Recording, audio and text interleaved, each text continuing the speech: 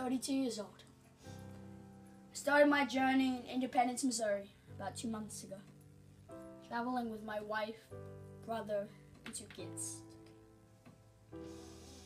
Now, we're in Fort Laramie, probably 3 to 4 months till we get to Oregon. This is probably the hardest time of my life. There have been so many hardships. I'm sorry. One of our wheels broke, but luckily we had a spare. Although we packed both a revolver and a rifle, we weren't awake when Indians stole one of our oxen.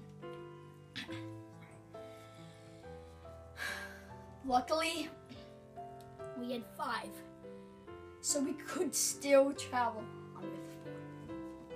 Just the other day, we lightened our load by throwing a chest of drawers off the wagon. Trail is littered with furniture, as others have done the same thing. My brother died a horrible death from dysentery. I believe he had bad milk. My son, Charles, who was 7, died yesterday. He fell off the wagon and was crushed beneath every weakness. It's been awful. I hope the rest of the journey is okay. Okay. I hope the weather holds.